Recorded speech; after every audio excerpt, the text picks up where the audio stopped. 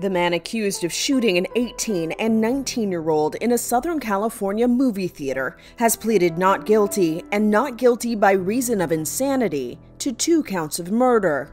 Authorities say 20-year-old Joseph Jimenez shot TikTok star Anthony Barajas and college student Riley Goodrich during a July 26th showing of The Forever Purge. Riley died at the scene, and Anthony succumbed to his injuries 5 days later. According to the Riverside County District Attorney's Office, the 2 different not guilty pleas are necessary. If the case goes to trial, one phase will be to decide guilt, while the next would determine if Jimenez is insane. Attorneys are scheduled to return to court on October 22nd to discuss appointing a defense psychiatrist. This is Inside Edition Digital.